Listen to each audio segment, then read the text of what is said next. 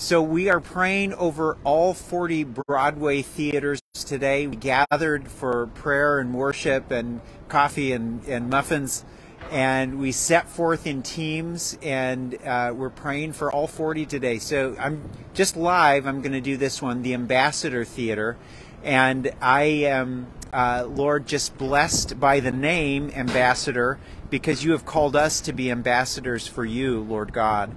And we pray, Father, that the actors, singers, dancers, musicians, that everyone involved with Chicago, Lord God, would be drawn to you.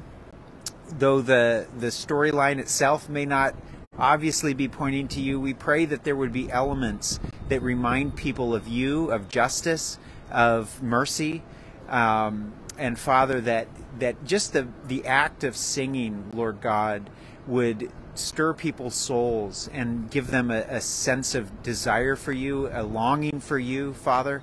May this be something that sparks in audiences a desire for better, a desire for you, for using music to worship you.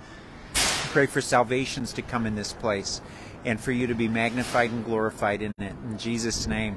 And my prayer partner today is Greg Rushton, and so I've invited him to pray as well.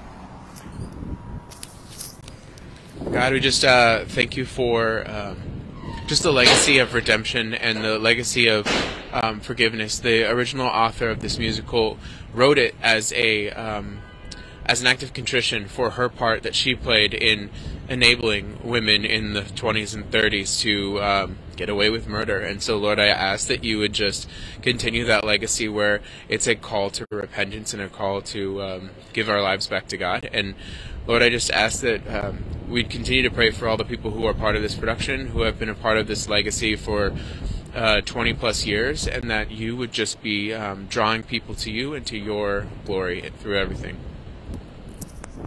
Amen.